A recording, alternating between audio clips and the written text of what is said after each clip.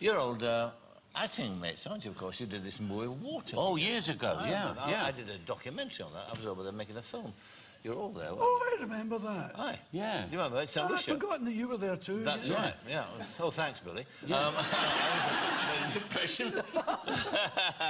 Yeah, it's quite adventurous, wasn't it, that shoot? Yeah, Billy used to drink then. He did? Yeah. Remember who used to drink? Did I ever? Yeah. And we were in a coach going along on a very dodgy road in St. Lucia, and Billy was in the front of me, behind the driver. And I could see Billy's head getting pissed off at the driver for no reason at all. And suddenly he reached across and went, "You bastard!" And he pulled the driver out of the seat in the buses going along. I jumped on him, I released the driver, you know, and then he started on me. But then he saw it was, he went, "Oh, sure, it's all right." No, he was... The drinking days, eh? Oh, yeah, he was a tough drunk. We've all done that, haven't we? I've done that. Yeah. Yeah, I had a couple. Do you? Yeah. Yeah. And why did you give up? Just like that? You just... No, I didn't give up. I slowed down. All right. Yeah, I have a glass of wine with a meal. Yes. No. Yes, you once famously said that you actually wanted to get to the point... never want to get to the point where you couldn't have another... That's it. Yeah. I never wanted someone to say to me, "You're an alcoholic, you've got to give up, you can't have a glass of red wine anymore." Yeah. I remember it happened to Baron Rothschild, who owned Mouton Rothschild. Yeah. You know, he owned the greatest red wine in the world, and he couldn't drink it. Yeah. I thought that was sad. It was very sad. Yeah. I drank his share. Okay. I'm still doing it, I think. Yeah. It's wonderful, actually, sitting here and listening to you talk, because, I mean, yours is the most impersonated voice in the business, isn't it? Oh, yeah, everybody does. I can do it. Can you do it? Yeah, yeah. Hello, my name is Michael Caine.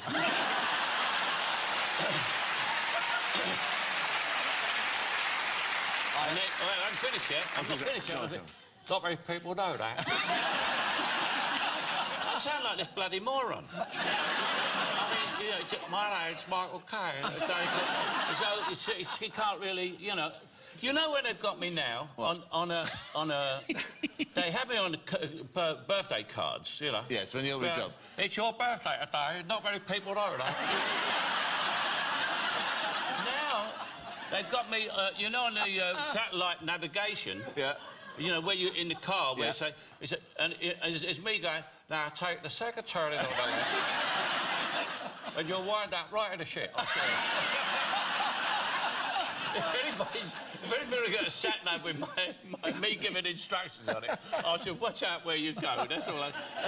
We looked into it. I said, everyone said, "Have you been doing sat-navs?" I said, "No, I don't do sat-navs."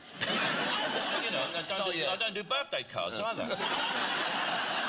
But all I have to print is that this is an impersonation by Joe Schmo. That's right. And you can't do anything. That's right, exactly so. Yeah. What about you impersonating other people? Because Ken Brandon said last week on this show, he said that you... I saw that. He said, I can't impersonate Sean. That's what he said? Yeah, no, what he said to me, he said to me, "Can you impersonate Sean?"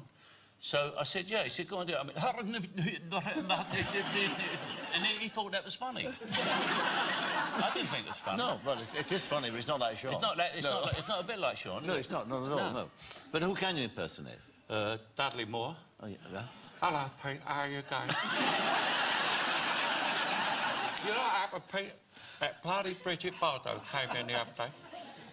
Right through the window. She was in the bath. I said, "Get out, you dirty cow." They did that wonderful sketch. You used to do a nice Chick Murray. Chick Murray, yeah. Yeah. Oh, who are you? He would say. He said, the landlady's giving him a room. And he said, "What sort of room is it?" She said, "Have you got a good memory for faces?" He said, "Yes, I have." She said, "Because there's no mirror in the bathroom."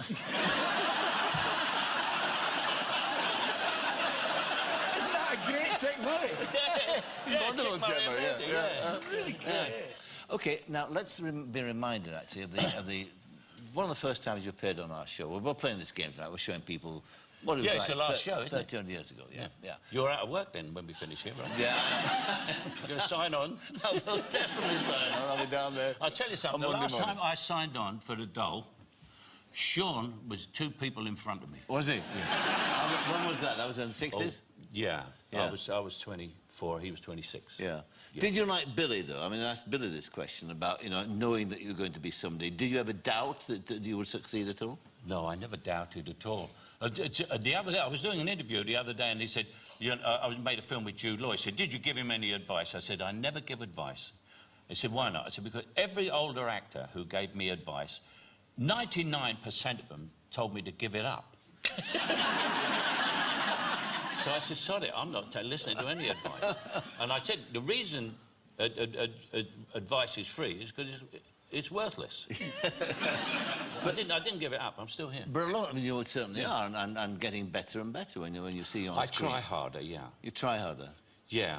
But no, I mean, you actually, what you've done is you've understood what film acting is about. Yes. Haven't you? And yes.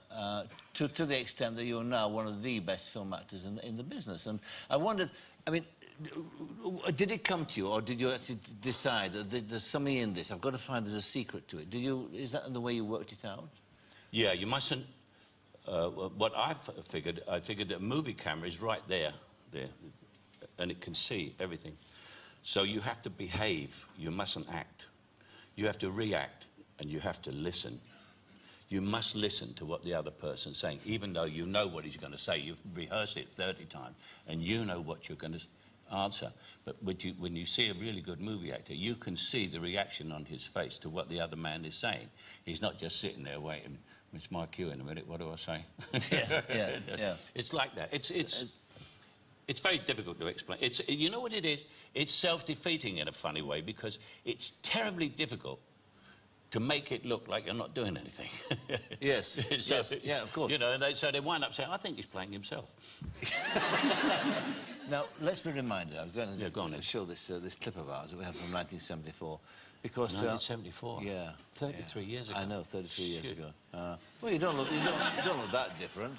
No. Do you? Oh, have a look. Yeah. Peter Sellers, who I believe you know, it's alleged that you know. I have met Peter Sellers once or twice. Came on the program and said that, apart from all else being a mate use of thing, that you were the biggest mine of useless information that he'd ever come across. I am. He said that you are. Yeah. He said that you collected it. First of all, I'd like to know why you collected. Why do you... I remember it. I remember sort of funny facts, and it brings up, like, my mind works in a sort of strange way, is that the other day I was listening to the radio, and I suddenly thought of the fact that something I once read, which is quite surprising because you can't see it from the map, is that there is nowhere in England that is more than 52 miles from the sea. Really, there is nowhere. And I thought England was bigger than that. And the reason I thought of that is because someone on the radio had just said there is about to be a shortage of salt. And I thought, in a country which is nowhere is more than 52 miles from the sea, there's a shortage of salt. You know, and we also have droughts, and it rains all the time.